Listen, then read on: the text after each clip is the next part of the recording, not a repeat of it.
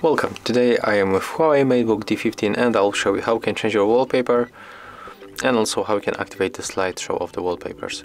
So first we have to go for the settings. Next we have to go for personalization, and here when you are in the background we have to pick picture, slide color, solid color or slideshow.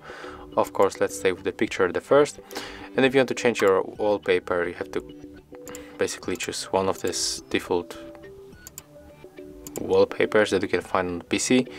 So for example, I would like to apply this one. Take a look on the screen. As you can see, our wallpaper has changed.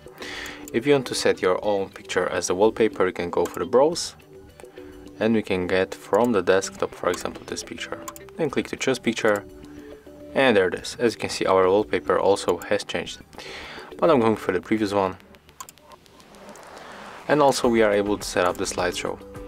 So we can pick exec folder where we store all our favorite wallpapers or pictures that we want to set as wallpapers, and after that the picture will change every minute, 20 minutes, 30 minutes, 1 hour, 6 hours or 1 day.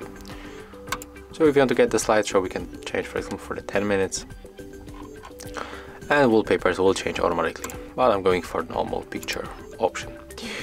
So yeah, as you can see, that's how it works, and if you find this video helpful, remember to leave a like, comment and subscribe.